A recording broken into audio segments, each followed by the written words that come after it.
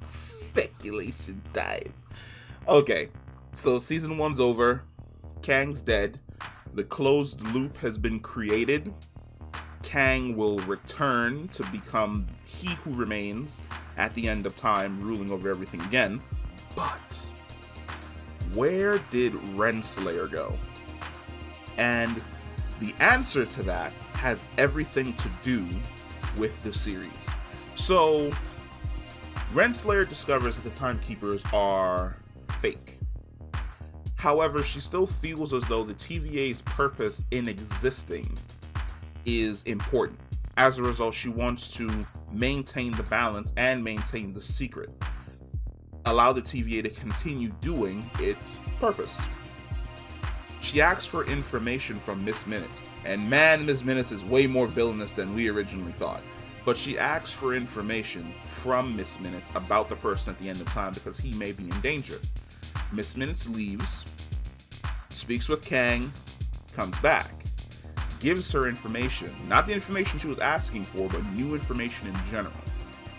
Renslayer has her conversation with Mobius. She takes her pruning rod, walks through the door. She's gone. Where did she go? Easy. She went to go speak with the version of Kang who's gonna win.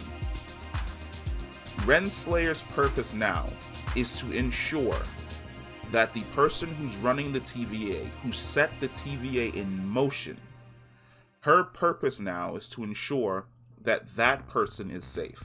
Her purpose now is to set that person on his path. She's going to go and find whatever variant in whatever multiverse, whatever universe, that Kang who wins. Wherever he is, Renslayer is going to go and find him. And she's going to let him know about everything. Especially about Alioth. So that when the multiversal war starts, he can kill everyone.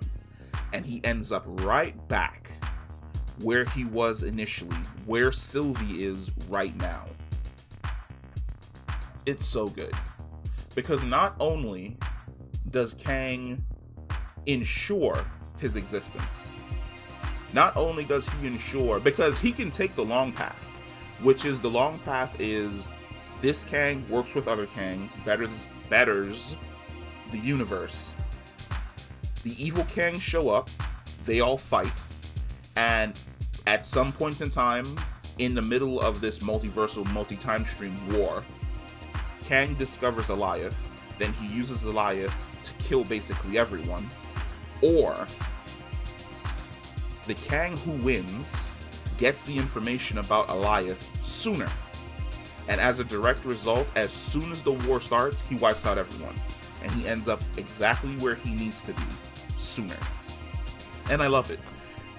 It's perfect, because not only does it put Renslayer on the path to become Kang's girl, like she is in the comics, but he also ensures that no matter what, whether Renslayer fails, or whether Sylvie chose to kill him, or whether Mobius changed the TVA, or whether Loki messes up his plans, no matter what happens, he either ends up at the end of time ruling sooner, or he ends up at the end of time ruling on time. But he is a Kang who always wins, and he is a Kang who will always rule.